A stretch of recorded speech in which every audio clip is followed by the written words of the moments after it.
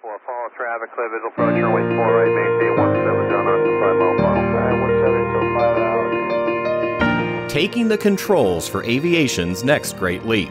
From the National Business Aviation Association, this is Flight Plan. I'm Rob Finfrock. Advanced Air Mobility, or AAM, holds new opportunities for intercity, regional travel, and beyond, including for business aviation. While AAM may have seemed a long ways off just a few years ago, today there are several AAM aircraft undergoing flight testing and certification programs.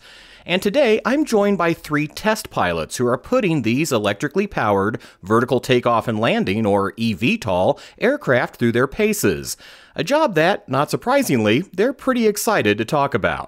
I'm going to put myself in the passenger's shoes, and I arrive at a heliport and I go through a quick check-in procedure and get into this eVTOL aircraft. And I've never done it before, but I'm very excited about it because I've heard great things about it. And I'm about to get downtown in about 6.5 minutes because that's what I've been told it takes. Peter Wilson is the Director of Flight Standards and Training for Joby Aviation.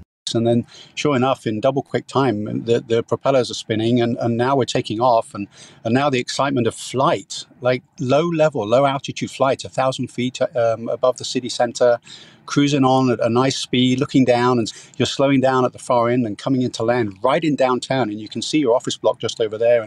And you get out with this like momentous experience that you just had. And you realize you can do it every day. I mean, that's pretty cool. Imagine being the pilot that can introduce that to the market. That's a cool job. One of the coolest things to me about AAM is how different they are from the aircraft and helicopters we're used to. But they do also share many familiar traits. Mike Luvara is an engineer at Wisk on their Generation 6 eVTOL. You're blending both vertical and fixed wing flight. So having an aircraft that has almost 3 flight regimes, hover, a transition phase, and then wingborne is often a different thing for people to get used to. It comes from traditional aviation. My third guest today is Nate Moyer, team member and test pilot at Beta Technologies. Nate, has there been anything unexpected you've encountered when operating your company's ALIA AAM vehicle? The most unexpected thing was that it's really not all that different. The aircraft is really stable, so you don't have to do nearly as much as you think you do. And then obviously, for every electric vehicle, the startup and shutdown process is stupidly quick, which is a huge advantage. So it takes me, 10 to 15 seconds to be ready for takeoff after I strap in instead of 5 to 10, 20 minutes. I really love the response about the startup and shutdown.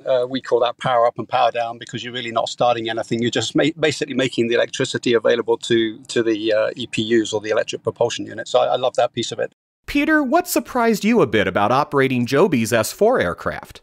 I think a big surprise to me is just the changes that we can make to the aircraft from one day to the next, because there's just an amazing team supporting what we do.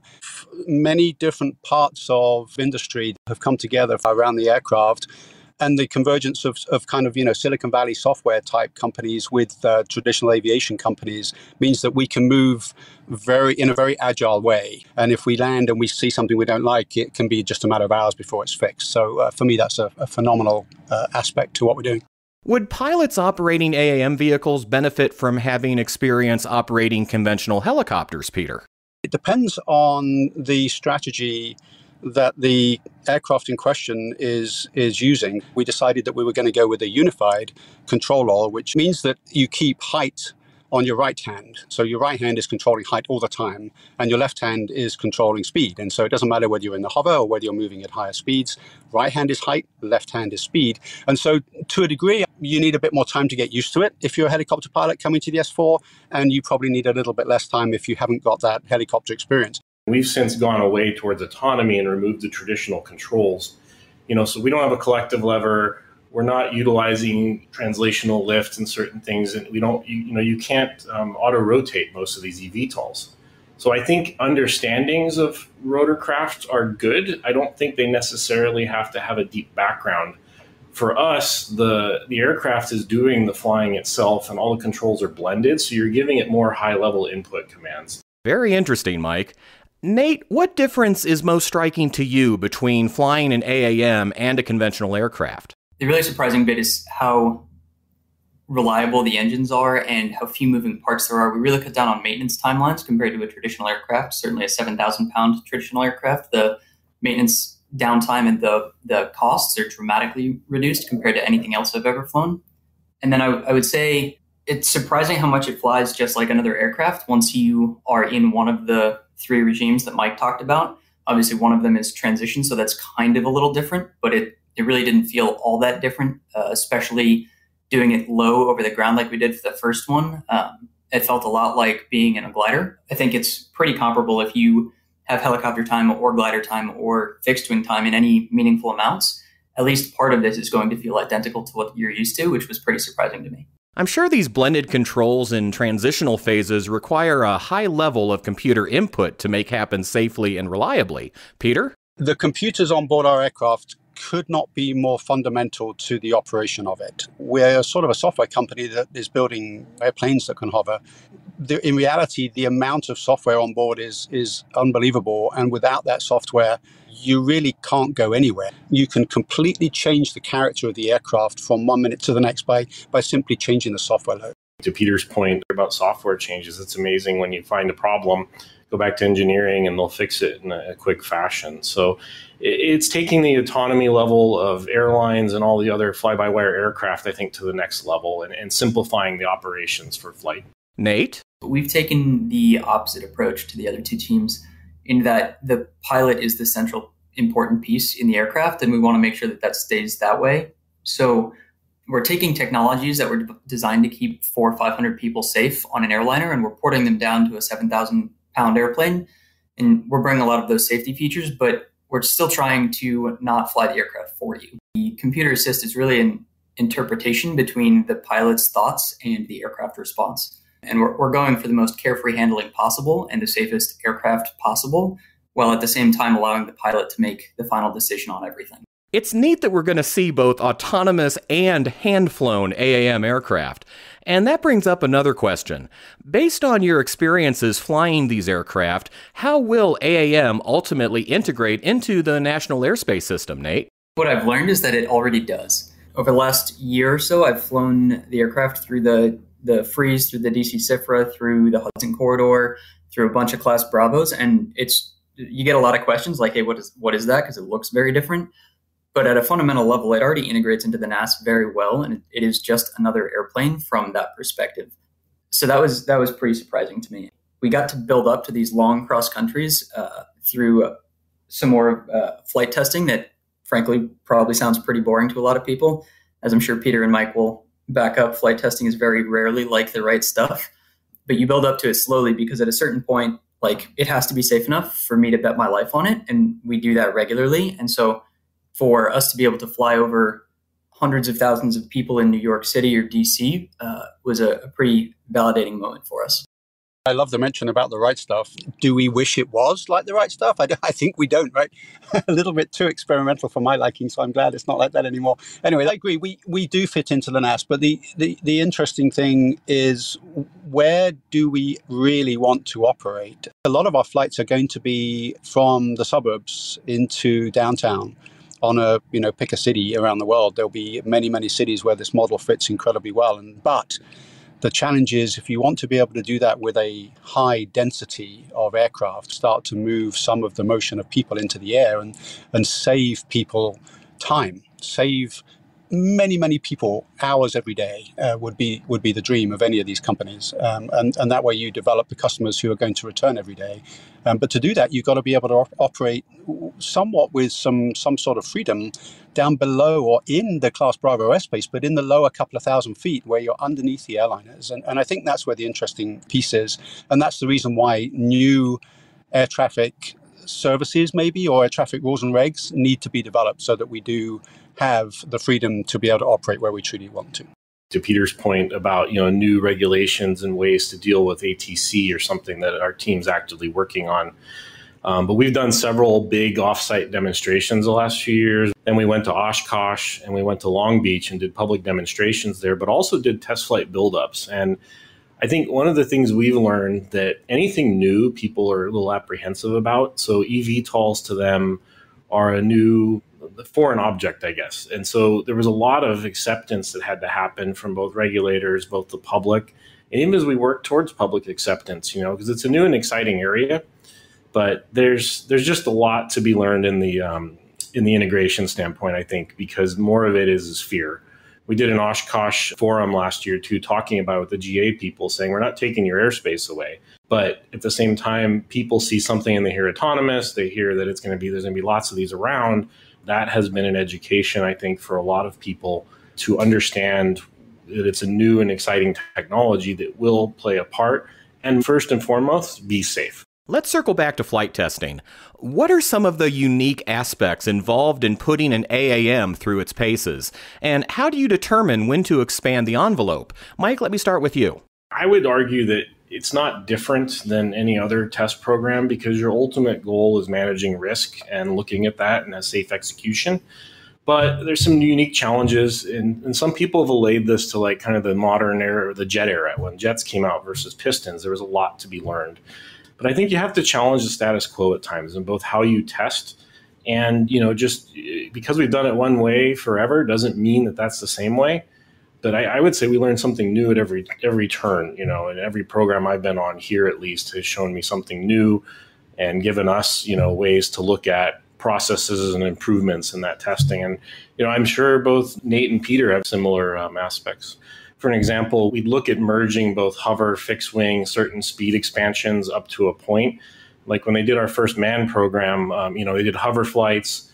We did a whole fixed wing envelope without any booms on, built up, tested the aircraft, and then built a test program where they did hover up to 40 knots, low speed stuff over the ground. Then they went to altitude and walked backwards. And then for the final transition flights, merged the two together. And so we've come up with, for our latest set of vehicles, a much more refined set of test points, test plans that enable us to do that in a faster method.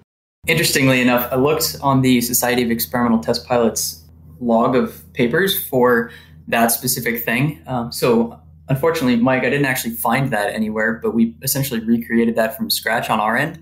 So we built up in speed in forward translational flight from a hover with some frequency sweeps and some more technical data collection maneuvers as we expanded the speed. And then we slowed back down to just above stall in fixed wing with the lift kit off and then with the lift kit on again. And then we kind of closed that by slowing down below stall with the lift kit on up at altitude so that if something had not gone the way we predicted, we had plenty of safety margin. And then we kind of closed that last little bit on the day of the transition. I think it's worthwhile also mentioning some of the stuff that we do on the ground, which I'm quite sure every company is doing, because you really don't want to just put a new software load onto a vehicle and then go take it flying without having done fairly exhaustive checks on the ground. We have software verification laboratories, integrated test laboratories in which we have hardware in the loop, so we can truly put the hardware through the paces on the ground and actually recreate the forces of flight and use the software in the way it will be used. So it's as close as you can possibly get to the real environment while being on the ground. But of course, it misses real air data where there can be turbulence and bumps in the air that you don't see typically when you're doing it in the lab. And there can be vibrations that you pick up through your airframe that you don't necessarily recreate in the lab. So just any number of things that make flight tests very worthwhile, even though you can get close on the ground, you can't really get there. So as we take a new software load into flight and look to expand the envelope, and of course, expanding the envelope isn't just about putting a new software load on. That's one way you would expand your envelope, by putting new features and new capabilities in through new software. Test pilots, in my mind, fundamentally are just risk reduction devices. So you're doing your best to minimize the risk while successfully acquiring the data. But the minute you stop learning is the moment you start dying. And so as test pilots, just because the technique has worked for the last 30 years doesn't mean it's the right technique for us going forward. So I'd be interested to see if you guys are going to write any papers on what has changed for you guys. I know we've floated a couple of ideas around at Beta about things we want to push out to the wider test pilot community. So I'd be interested to see that. I think we will be doing more of it in the future as we've, learnings and sharing that within the community because it is important. I agree with both of you wholeheartedly about everything you said. So I'll switch out to a slightly different topic, one that we maybe haven't touched on hugely, which is the nature of batteries. They're weird. They're not like fuel. They're not like the conventional gas. I mean, fuel burns at a rate that is very predictable. And if you've got a certain amount left in the tank, you kind of look at what it is and you can predict what you're going to be able to do with it. A battery's not like that. So here's just an example, and folks who use iPhones or electric cars will be aware of this, I'm sure, is if you use the energy in a battery aggressively, the point at which it ceases to give energy changes. And so if you use it aggressively, you're going to get less out of it than if you use it more gently.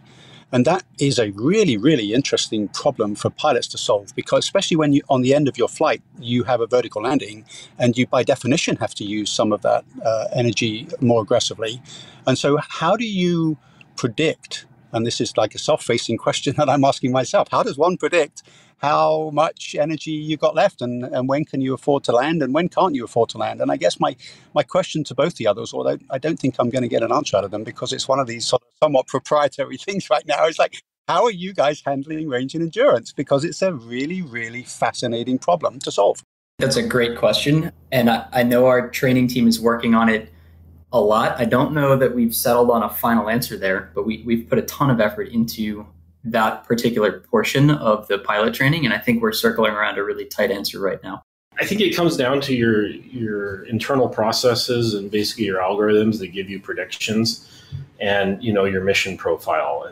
But there also is the unexpected profile. And so probably, without giving anything away too much, is that you need enough in the tank so that you're not going to go down to that level.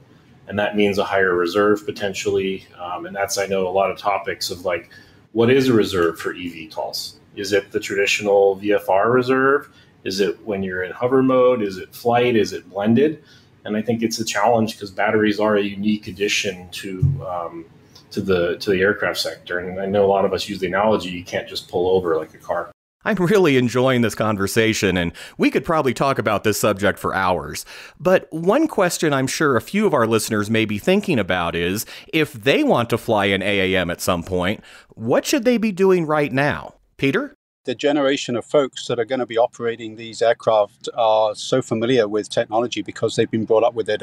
And so I think the idea is continue to be excited by technology.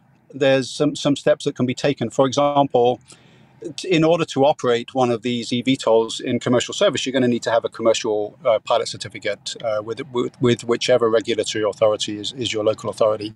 So take the FAA, for example, you're going to need to get several hundred hours of flight time, but then just stick at it. I mean, I think with all of us, we don't get into these positions in relatively senior places being able to do experimental flights without sticking at it. Sometimes learning to fly is hard.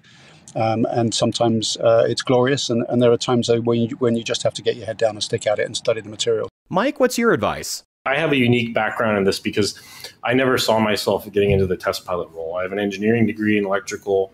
I started out with model airplanes as a kid, like a lot of people do, then got my private pilot's license, went through commercial, CFI, and some others. And so I fell into this role here at WISC. It was something I never expected. If someone's in college or high school listening to this, get involved in model airplanes, drones, other things that you understand, because I wouldn't be where I was today had I not understood simple aerodynamics from those things, and playing around in the garage when I was a kid and aerodynamics and designing things. So learn, seek it, and take the skills that you have and build on them. Just never stop learning. Indeed. Nate? At the basic level, whether the pilot's in the airplane or not, I think you need to have a really solid grounding in how airplanes work and how aerodynamics work. So that tinkering around in a garage, playing with model airplanes is fantastic. And then I think if you are actually interested in the sector, you need to build on that with actual flight time. And you really need to enjoy it. If you want to be active in the aviation community, in the aviation business, you need to love it because it does demand quite a bit from you. And if you don't love it, it's not going to work out for you. So I would say find a part of it that you enjoy that is fun for you and then focus on that. And for me, that's flying the airplane. Great advice and insights, and I'd like to thank the three of you again for sharing your perspectives and experiences on this really fast-evolving segment of our industry. And to keep up to date on the latest developments in advanced air mobility and business aviation, be sure to also check out nbaa.org/AAM. And that's the latest from the National Business Aviation Association. Remember, you can subscribe to all Flight Plan episodes wherever you find your favorite podcasts or by asking your virtual assistant or connected device. You can also download Flight Plan directly from nbaa.org. I'm Rob Finfrock. Thanks for listening, and join us next time for a new episode of Flight Plan.